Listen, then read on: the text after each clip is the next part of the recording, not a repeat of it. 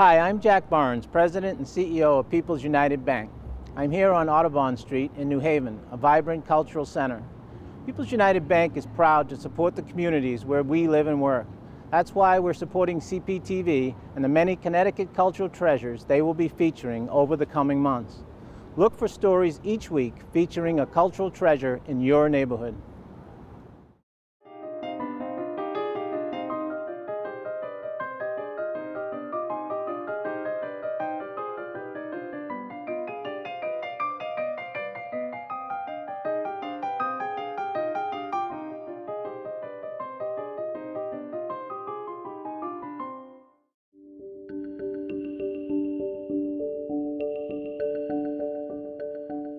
This painting, which is the most important Impressionist painting in the country, American artists discover light.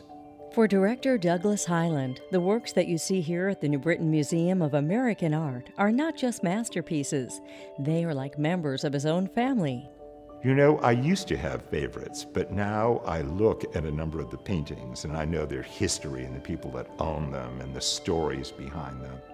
Artwork that transcends the walls. It has taken years to build up the collection, from colonial portraiture to American Impressionism to the up-and-coming artist. When you come here, all of your expectations are realized. It should be enjoyable, it should be educational, there should be surprises. The expansion in 2006 enabled their collection to blossom in a beautifully designed space. Many of the works here are in collection storage, a rotating symphony of great works, each one waiting its turn to be appreciated. We're constantly rotating our artworks in our changing galleries as well as in our permanent galleries. So when something like that happens, one of our masterpieces comes down from upstairs, then we take something from storage and put it in its place. That careful rotation allows visitors to enjoy new works of art that range from oil paintings to pulp fiction to seldom-seen statues. We never have the same paintings up all the time. We are changing them so that the collection is always growing.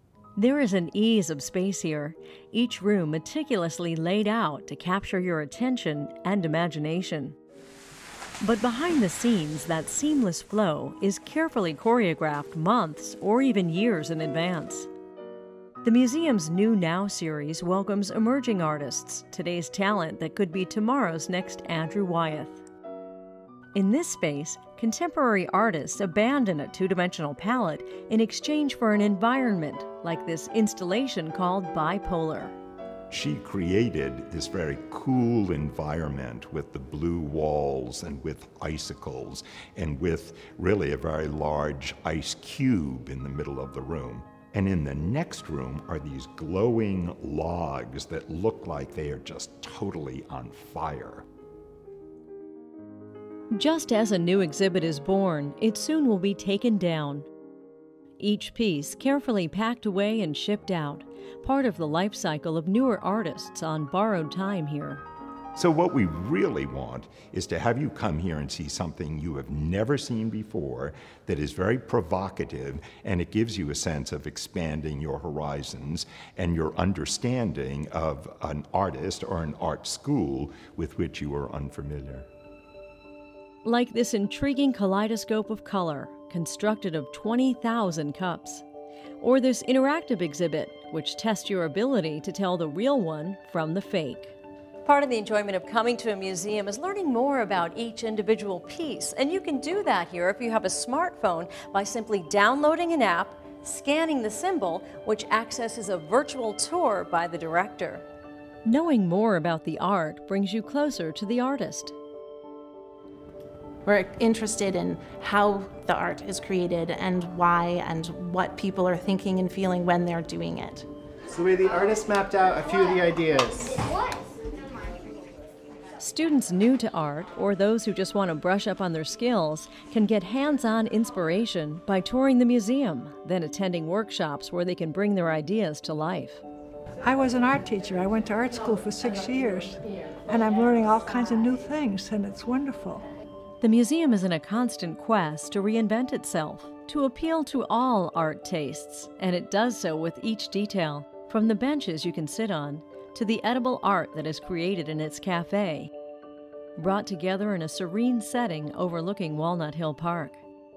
There are many works here that are valued in the millions, but if you ask Douglas Hyland what the most valuable piece is here, he'd say it's not about the money, but the sense of wonderment one feels when they leave. That, to him, is priceless. And it's what makes the New Britain Museum of American Art a Connecticut cultural treasure.